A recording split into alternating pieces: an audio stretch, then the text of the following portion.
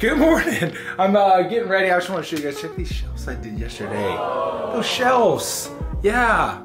I'm a handyman. But today's a big day. Why? Because I'm taking over the whole gym. If you didn't see my first video of building a home gym, you know, do the clicks. Go check that out. This is taking over the rest of the gym. Today I'm painting, adding a barn door, adding a TV. I'm ready to get freaking double stuffed Oreos in the gym this morning because it's going down.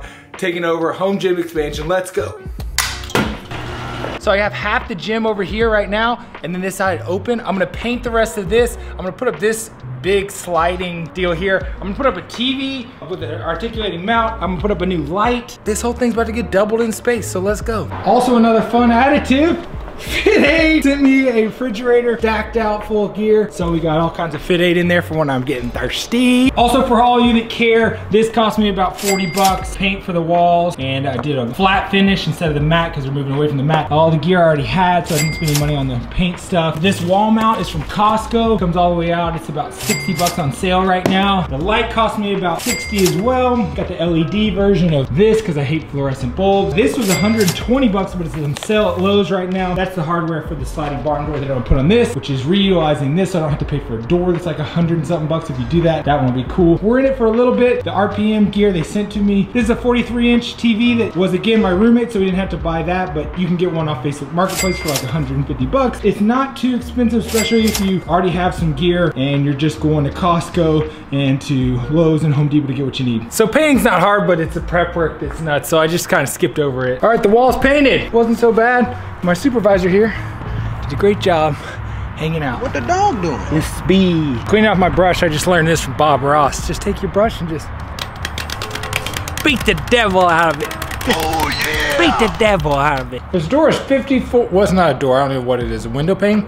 It's 54 inches wide. Perfectly covers our hole, but this, the setup, all the mounting stuff for the barn door, says you can only go up to 72 inches. Here's the little rolly wheels, right? Normally you wanna put those on the outside so it doesn't wobble or whatever, but if I bring them in a little bit, I might be able to play with this space so it works, because otherwise you gotta go buy a whole nother one of these, and I don't wanna do that. I know it's satisfying content y'all came for.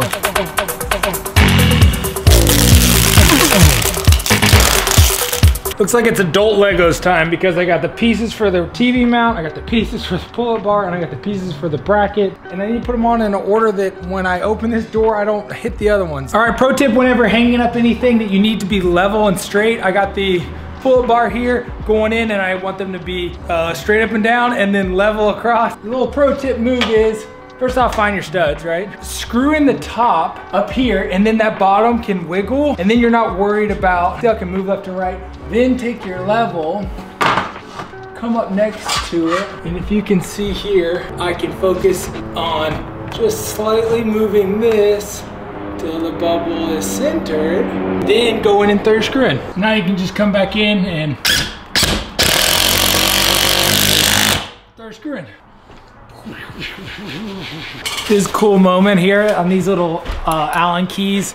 I was trying to get the Allen key and I grabbed metric, and then I remembered everything in RPM is made in America, so it's standard. Let's go RPM for making everything in America.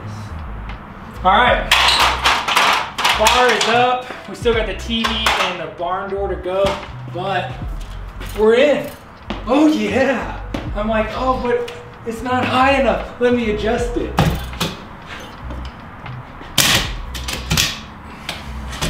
Oh, look at that. Oh, it's too low. Oh my, so sick. So I'll probably keep it somewhere around here for your boy. Holy smokes, it fits perfect. Woo! How's the height, bro? What are the chances of that? Okay, we got the header in up there. You can't even see it because I blacked it out. And I know what content you guys came for.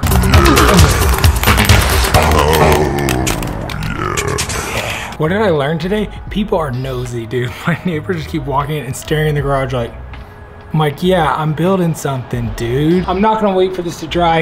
I'm just gonna go ahead and put this up while it's wet with paint. So this could be a good or bad idea, let's find out. Again, I'm going with this technique of putting one in, and then once you put one in, you can then, you can put one in and then you can make it level. So just get one screw in and go from there. But these are these big toggle bolts.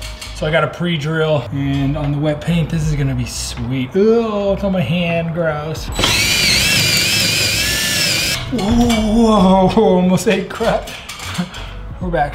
Super important that this thing's level, because if you don't put your slider on level, then the door is going to sag and always open up or always close. We took a little dinner break and now we're back at it. So for this door, or this, whatever it is, to become a door, gonna need to drill holes through it. I'm gonna have to put holes through here to put the housing, and always pre-drill your holes, so I did that. Now it's time to drill the Big Daddy hole. Well, as bad as I wanna keep going on this thing, I can't put the TV up tonight because I have to use the impact, which is super loud. It's like, and it's getting too late, so I'll have to pick it up tomorrow, but check this thing out. Oh my God. Of course, I gotta flip the photos so that they're, so you can see them, but we got the full-on barn door, automatic close on that thing. Day 2, let's build. So when I do a lot of this build, I do a lot of this stuff off camera that you guys don't wanna see, like finding the stud on the wall over here, marking my holes. So this thing is gonna go up super easy this morning for the bracket for the TV, and like wiring the light last night, getting all that ready to go. So I just put in some screws. So there's some stuff I do off camera. No, it's maybe not as easy as it seems, but it's really not that hard. Anyways, let's get the build going. Full disclosure on all my builds, this is definitely not the most electrically sound way to do this. I'm just going to drill into that sideways and then run the line over to my other one so I can steal power from it. Is this what you're supposed to do? I don't know. All right, moment of truth. I need that light to turn on and the one that's precariously balanced over there too.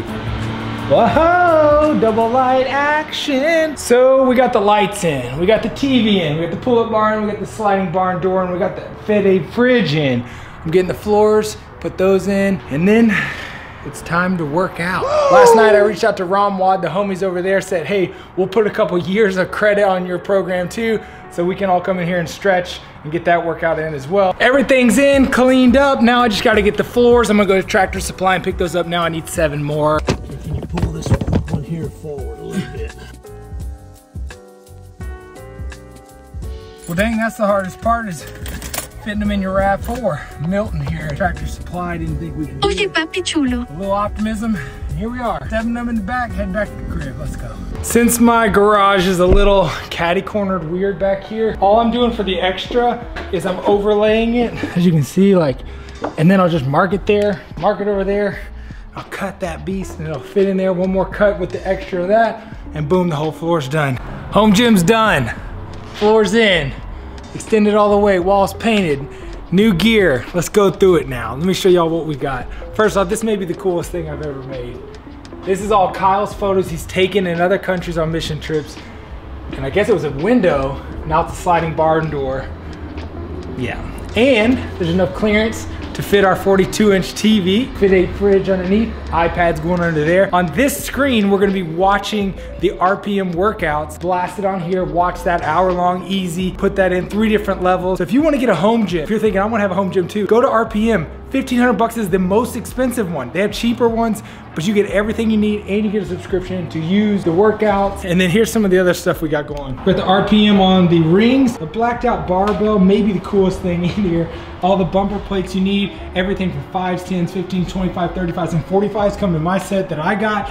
All these different strengths bands for stretching out or doing assisted pull-ups and other things. Like you get your RPM jump ropes, which are my favorite for shizzle. You got the RPM box jump, the rounded corners here so you don't ruin your shin when you nick it on that. And I mean, the gym is sick, so go to RPM if you want to get the home gym. Also comment below what you guys want to see, workouts, challenges. I'm taking on some wild ones. I'm about to go to Italy and try to break a world record. I'm coming back to do the deadlift 500 run sub 5 challenge. This year's gonna be wild. A bunch of strength work going down in here. Oh, lighting though. Oh my God, oh, focus. Yeah, if you guys are in the Houston area and you wanna come train, come on out, say what's up, and we're getting it in. This is the coolest extension, the home gym, and some of the coolest things we've ever built. Also, go ahead and hop over and subscribe. I'll catch you guys on the next one.